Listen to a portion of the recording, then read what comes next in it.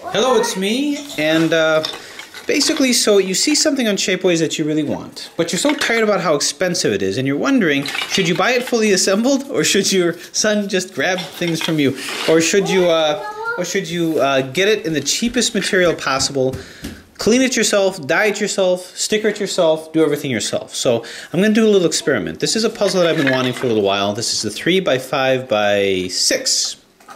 Yeah, 3x5x6. So I'm going to go through the process of getting the cheapest one, which is the white, strong and flexible or whatever. And we're going to go through the process of taking it from getting it to actually assembling it and stickering it. So this is what you're going to get. You're going to get all these little parts. Now, with some of them you need a little more than maybe 2 screws. And in this particular case, with a 3x5x6, all you need are 2 screws. These 2 screws over here. The rest is self-contained. These are 3M or 3mm screws. One is about 10 millimeters. The other is supposed to be about 15. I got one that's 20. You can get the Cube for You versions, which is also an M3, but it's got this little cleft at the top here, which you're not going to want. So you can pick these up in pretty much any type of hardware store. So the first step is cleaning, because these have a lot of powder in them. That powder is basically nylon residual that's there, and you don't want it to be there because it's going to make the dyeing process more irregular and uneven. So the first step is cleaning it. And what you're going to want to do is you're going to want to get a pot of water, take it to almost boiling point, put soap in it, and then put all this in there to near boiling, and just let it sit there, stirring it occasionally for 5 minutes. That way it'll be nice and clean, and all the white powder stuff is going to be off. So I'm going to go ahead and do that. So to a pot of near boiling water, I'm going to add some soap. I'm just using detergent here, dishwasher detergent. Pop that up there, and basically this is going to clean the That's enough? Okay.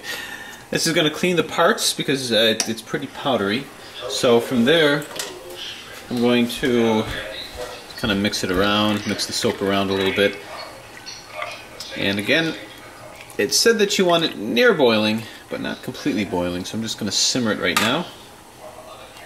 Okay, so just stirred in the water there. Now what I'm going to do is I'm going to take my pieces here, all of my Shapeways pieces, and I'm just going to pour them in. And when I pour them in, I'm going to stir them stir them for about 5 minutes. I'm just going to pour them in there, stirring caution to the wind. Again, not completely boiling, but more near boiling, and that should wash it pretty well. So I'm just going to put this down here. Okay, and after about 5 minutes, then we're going to go ahead and strain it and try to get all the soap off. Who wants Rubik's Cube stew? Okay, now that we have it in here, we're going to go ahead and very carefully strain it in here without losing any pieces. Now, pretty impressed how none of them melt or anything like that. I guess it's because they're made of nylon. Don't burn yourself. No, I do not have 3 hands. I'm using my lovely assistant. Any excuse to get me in the kitchen, right? Right. Okay. Pour this into here. Be very careful not to lose any parts. Hey, get in there. Where do you think you're going? I may needed to have used a slightly bigger strainer.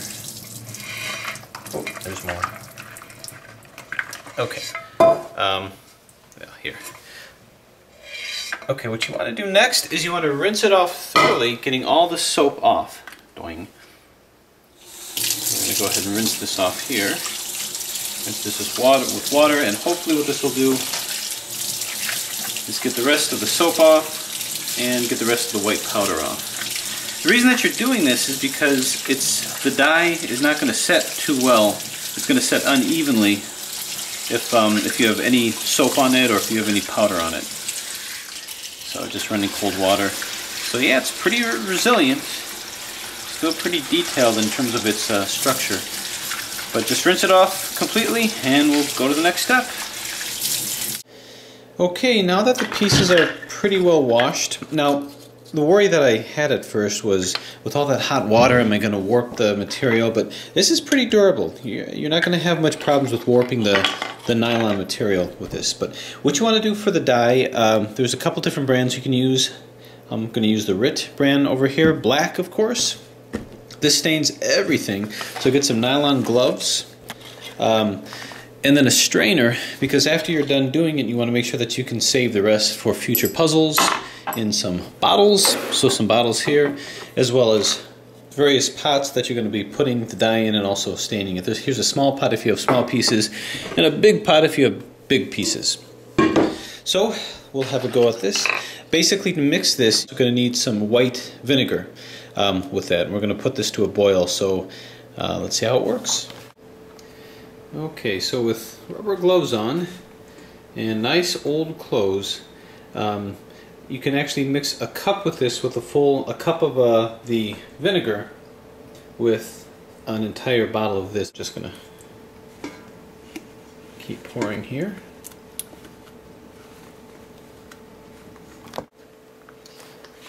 Okay, now we have the basically, I put the whole bottle in there just because I can save whatever I don't use, but I'm going to go ahead and pour in the vinegar. This is 1 cup of vinegar. Pouring that in there. I'm just going to stir it in and bring it to a near boiling temperature here. So that's what I'm going to do. As soon as it's near boiling, then I will put the pieces in. So I'll take it from there. Okay, I think we're just about at the boiling point. You can see that there's a little bit of bubbles, a little bit of activity that's there. Don't want it to be completely boiling. So now I'm going to go ahead and take all of my pieces here and just start moving them in there. I did add some more water, and I'm probably going to keep adding water until I'm sure that all of them are going to be kind of immersed. So let's take the plunge, put it in there, maybe turn it down a little bit there to a simmer. I'm just going to put the rest in. So it's all in there, but we have to make sure that there's nothing uneven about it. So I'm just going to mix it in here, a spoon, ladle, whatever you want. And you're going to be keeping it in there for about 20 minutes, stirring it around, keeping it hot. So I'm just going to put that in there and stir it around for 20 minutes. Adding water is needed in order to get the desired effect. Keeping it warm should allow it to soak into the nylon. So more with that later. Here's a little update. Something I noticed is that it almost has like a purple look to it. But when I took one out, I kind of confirmed it on here that yeah, it's looking pretty jet black. So I think it'll come out better when it's washing. Got another about 10 minutes of a slow simmer, so we'll pick it up later. Okay, now that I've got it here, we're going to pour it into this strainer. What you could try to do is try to recover as much as of the dye as you can, because you can reuse it. But we're going to go ahead and put it in the strainer and then wash it thoroughly. Okay, so now the next part after I've put it in here is to rinse it out thoroughly. So what you want to do is just clean it off until you can see it's still steaming a little bit over there. But clean it off and rinse it with water until you pretty much got all residual amounts off. Okay, so at the end of the process, this is what they look like. You can see that they're nice and black. Now, the first time I did this, after washing it, it didn't come out black, it came out blue. A really nice blue, but not black. So I actually re-stained it, and I think the problem was that I washed it too quick.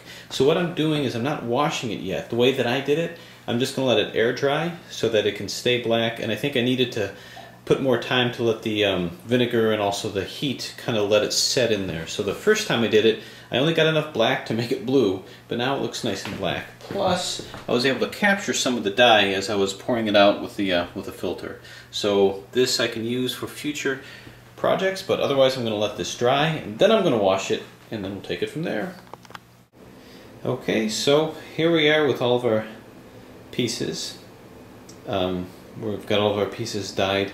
Now, basically, the dye that I used was a black dye, but it actually almost has like a navy blue dark color to it, which is okay. And I think that there's kind of a learning curve that has to happen with this as well.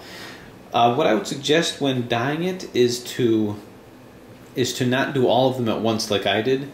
I kind of threw them all in the pot at once. Some of them you can tell, look fairly black, but there are those that just look frankly navy blue. But you have to make the decision if that's okay with you. The first time I did it, I actually dyed it twice. The first time it looked pretty bright blue, By the second time it was black, but then when I washed it, it kind of came out this color.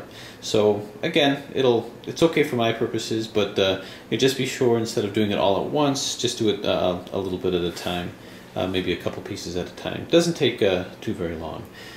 All right. Now, in terms of the step before assembly, which is potentially lubrication, there's two ways to do it. I've heard from Ola Jansen. There's the lazy way and the crazy way. The lazy way is where you basically just have it assembled and then just squirt a little bit of the silicone spray in between the areas that aren't moving so good. The crazy way is to literally take all of your pieces and then put a little lubrication on all of that.